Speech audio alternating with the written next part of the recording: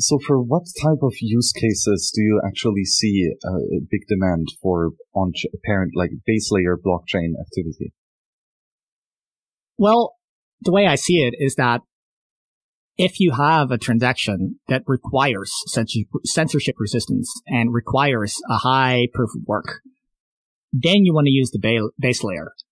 But in any time that that's not the case, I sort of think ideally you should have alternative options. So, for example, let's say I want to purchase my coffee from the coffee house next door.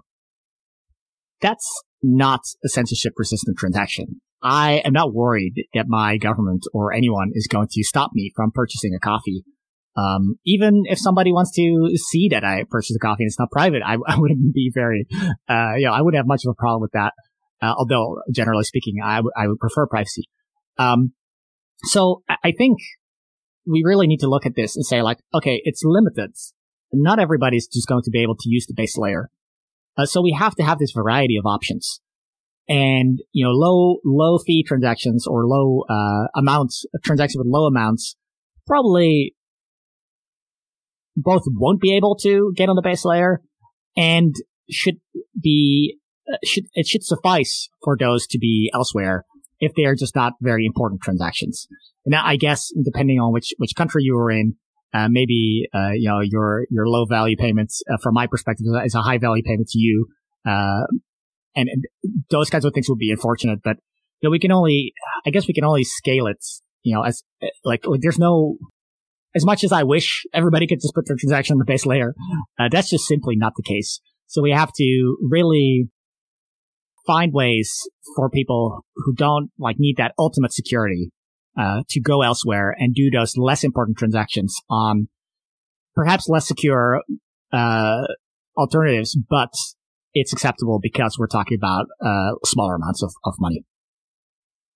Yes, I think that trust and the willingness to lay off responsibility to some other protocol or even individuals is in many situations a favorable trade-off, and subjective, of course, to the individual.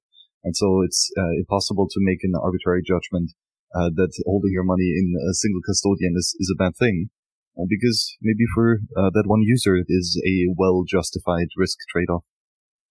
Yeah, I think I'd ideally see it as, I guess it depends on how much you're saving. Like if you're living paycheck to paycheck, maybe it's okay to just be on a chain like that. But if you have any kinds of savings, and I do think that's something that's maybe also kind of important to point out, where today we have a lot of people that are trying to store value in places that are not necessarily ideal for storing value, like housing, for instance.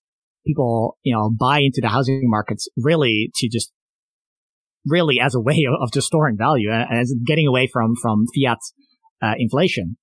So if Bitcoin gets bigger, I think a lot of that money kind of goes away and goes into Bitcoin, right? Goes out of the housing market, I don't know.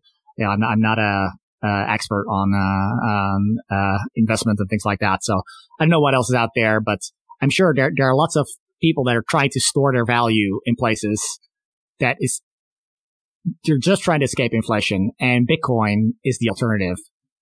So yeah, I think of it as, okay, if you have a lot of value, you just park it on the Bitcoin blockchain. And if you have your day-to-day expenses, you move part of it over to a sidechain, federated sidechain, for instance. Or hopefully we can have better systems than that are more decentralized, but, it's always tricky. There are trade-offs. And they use that smaller amount there. And then, maybe once a year they interact with the base layer or something like that, or maybe even less, depending on the necessity. But that's kind of how I would see it, where you try to minimize, but still use it, but just sparingly.